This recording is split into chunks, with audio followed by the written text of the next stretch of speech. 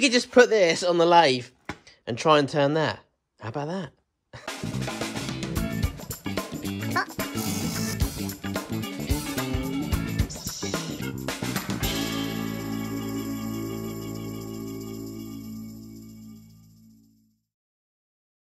So I thought today we would play around with some Christmas balls. So these are my leftover baubles from my Christmas tree. And I looked at them, I thought to myself, we could make something really cool with these. I've no idea what.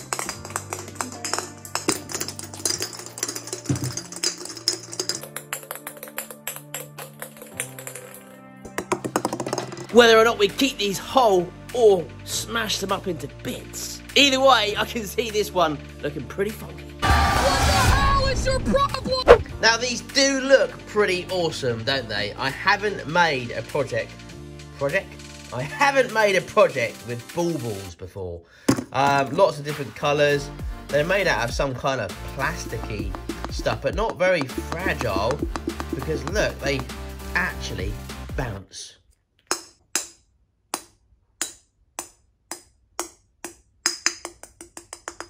So they actually bounce really well. So I don't know whether or not they're actually going to break up well or not. I'm wondering whether or not we should cast them in resin like this, or whether or not we should smash them up. Well, you can see my face in there.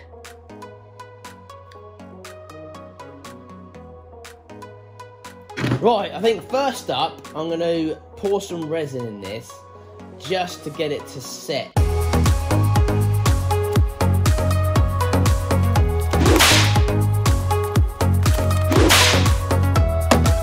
I'm going to be using Entropy Resins for this project because it's awesome.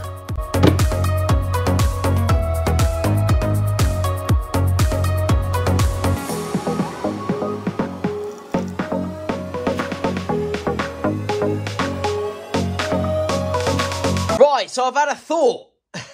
That's scary. This isn't going to work, really. Now look. We could just put this on the lathe and try and turn that. How about that? No. I'm just thinking that the resin, if I put the resin in, it's going to get all in the holes, like half in the holes, half not in the holes. That's not going to work. So I think we're going to have to kind of smash these up. Yep, a Hulk smash. Yeah.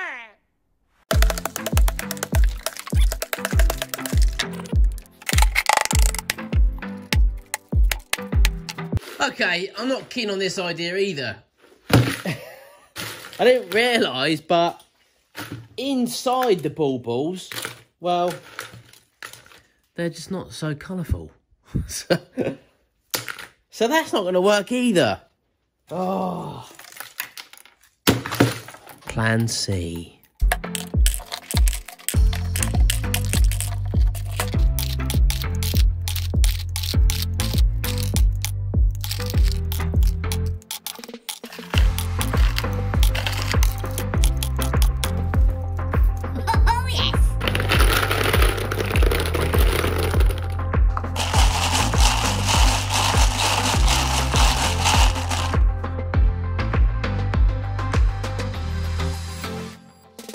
Right, so now I'm going to try and do something that I haven't tried before, and that is to conserve some resin and waste. So the idea is that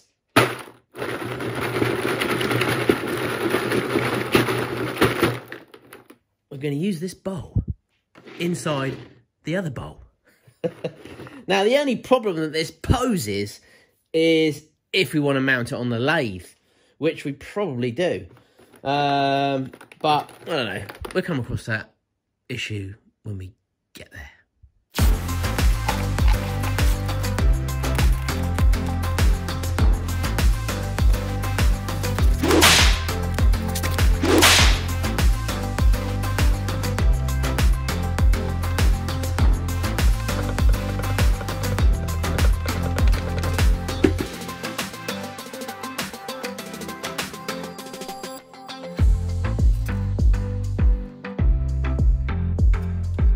Right, the first pour is in, but it hasn't got very far. Bit of a shame. And the problem we've got, actually, with this is it won't fit in the pressure pot. Oh, no! Now what? I thought it was going to fit in there, but it's not. So we're going to have to kind of hope that we don't get many bubbles. I mean, we might get bubbles, but... Dad, you like bubbles, don't you, Dad? Yeah. We possibly could get bubbles anyway, because the resin's going to get inside here, in the holes. I don't know. What I think I'm going to do is I'm going to leave this to kind of sort of set overnight, and then I'll do another pour. You shouldn't see where I've kind of done it from, so...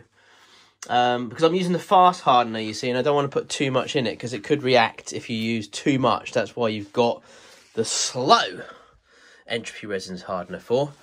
But I don't have the time to use the slow one because it takes a little while longer to set. So I'm going to have to kind of like do one tonight, do another pour tomorrow, and hopefully we can get this finished for this Friday for you.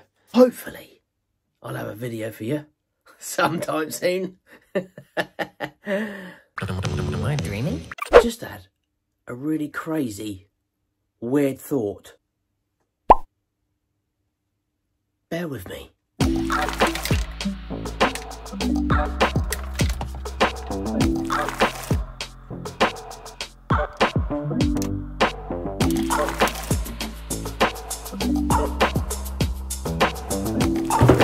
Right. This has been left overnight. I don't know. Bear with me on this. I'm not really too sure. I've got to try and release this bowl without it breaking, and I just don't know. Ooh. It's really, really, really delicate, and I don't want to ruin it.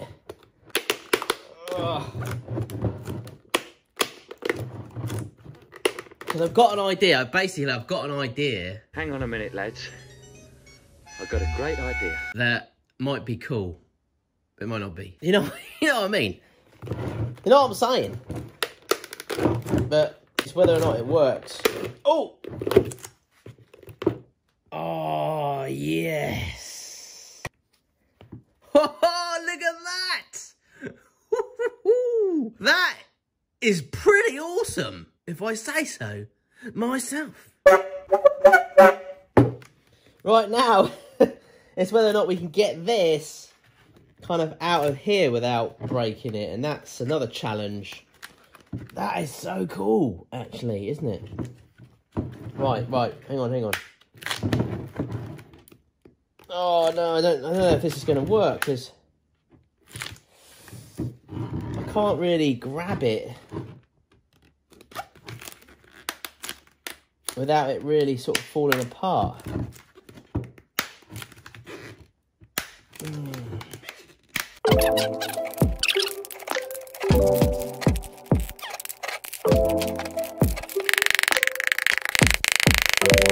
2,000 years later.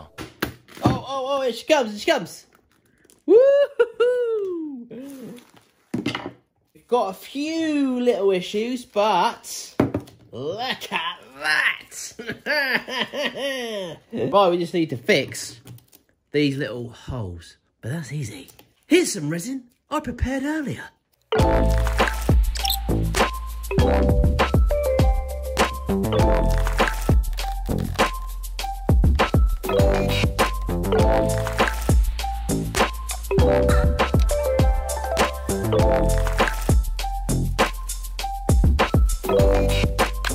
These balls are gonna look pretty crazy looking.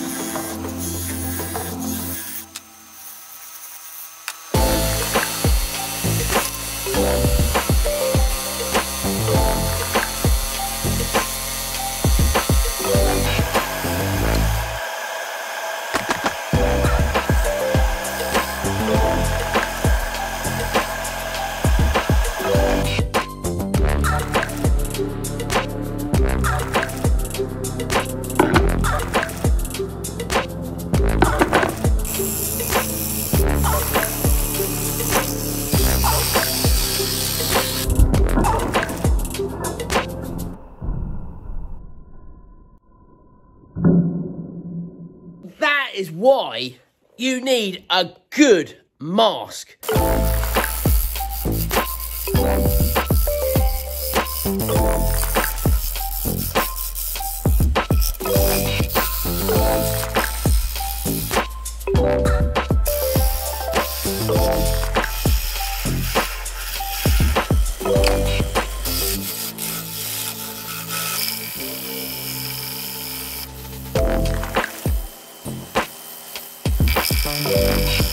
Great. So after all that, that's split as well.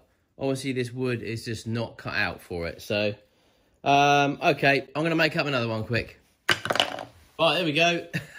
That's all I wanted really, was just a bit of a disc. You folks just no idea where this is going yet, do you? You're like, Nick, what are you doing? What is this big, huge, funky thing looking? We're getting closer to the end. You're still none the wiser. Mind you, neither am I.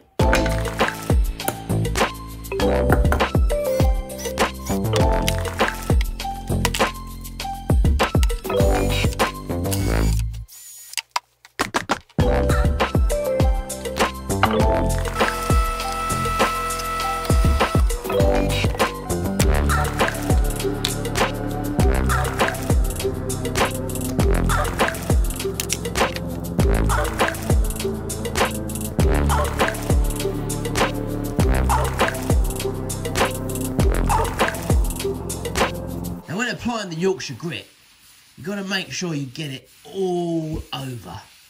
I mean, everywhere. Now, when I mean all over, I mean all over. Yorkshire Grit. It's not just for wood turners.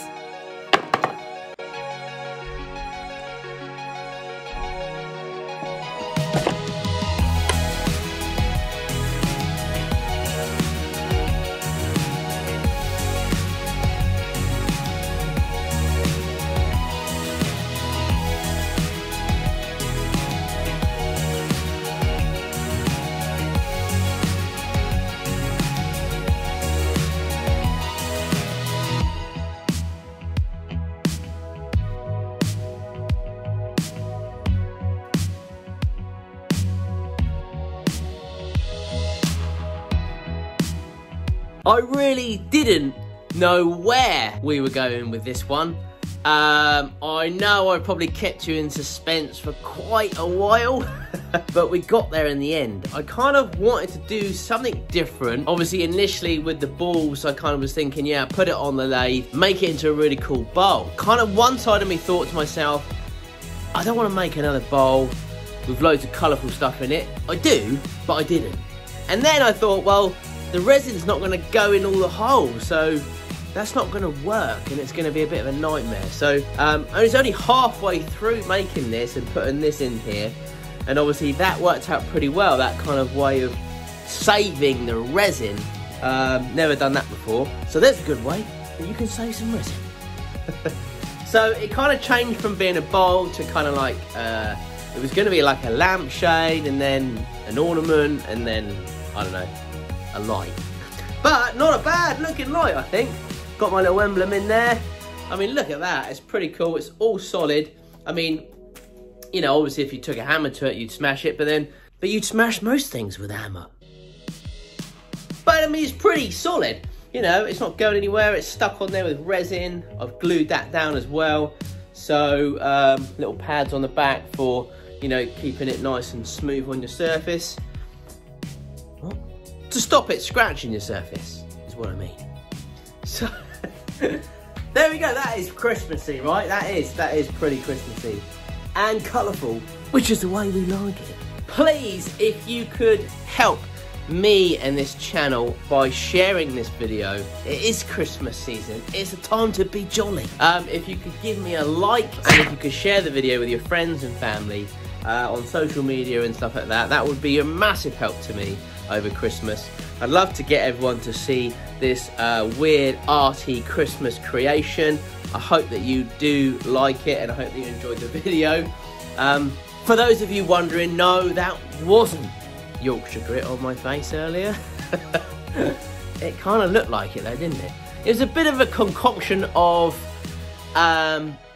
face cream and coffee. But no, don't put Yorkshire Grit on your face. So, happy Christmas. I know we're not kind of there yet, but we're almost there. I'll try and think of another Christmassy sort of project to do as well before Christmas hits.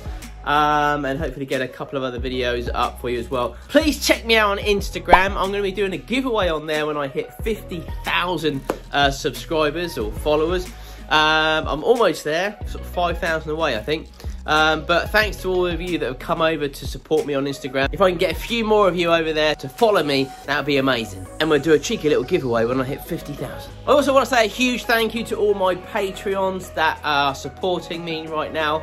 Have been some of you for a long time, so thank you so much. I'm always there to reply to messages and things like that, so that's one way that you can get hold of me 100%. You message me on Patreon, I'll always reply. I am thinking about doing some live streams as well soon. Not too sure. I've never really done anything live before, and I don't know if I can do that on Patreon or not. I don't know, but obviously if you fancy supporting me, or if you'd like to support me on Patreon, then that would be really helpful as well, and keep me doing what I love doing for me and for you. Please check out all the links below. I've listed all the things that I used in the project today, including the safety kind of gear, the Yorkshire Grit, the resin, and some other little goodies in there which I think you might be interested in. Also, don't forget, Maker Central is hopefully on next year, so if you fancy coming and meeting me along with a load of other people, please grab yourself a ticket. If for any reason we do have to postpone the show, your ticket is 100% valid if we move it a couple of months, but who knows? We're hoping not to, but you never know at the moment with what's going on. But don't worry, your ticket and stands are 100% safe. We will be doing this show the moment we can. And also, check out Maker Central members. Loads of discounts on there for you folks, and we're doing loads of free stuff as well. Check it out. Well, I'll stop waffling because that's what I do. Hope you like this one, folks. I'll leave pictures up at the end. Please, again, if you could share the video, that would be massive help to me. Have a great Christmas, although I'm going to see you way before Christmas, but I just thought I'd get in early, you know, because I love Christmas. Take care, folks. Have a great one, and I'll see you really soon.